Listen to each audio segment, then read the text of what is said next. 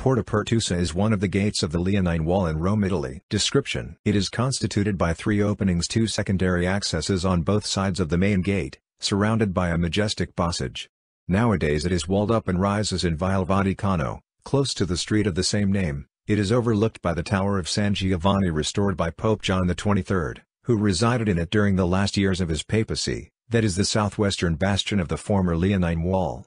The age of its construction is quite controversial, the same as Porta Cavallegri.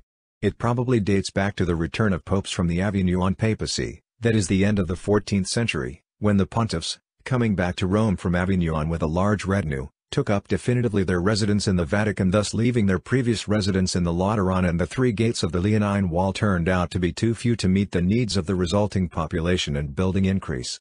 It was created by drilling the former walls in late Latin pertussis, means drilled, and probably its use was only destined to the curia and not to the town traffic. Stefano Pial, having observed that there is no mention preceding the one of the humanist Flavio Biondo, thinks that it was erected by anti-Pope John XXIII, thus dating it at the first quarter of the 15th century.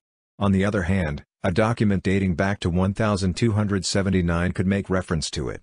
Almost no document refers to the postern place just a little farther. The only known text calls it Porta Palatii. The most substantial restoration, also involving the whole western stretch of the wall, was probably carried out by Pope Pius IV in 1565. The Pope died before the completion of the work, though a plaque with the coat of arms of his family, the Medici, has been placed close to the gate.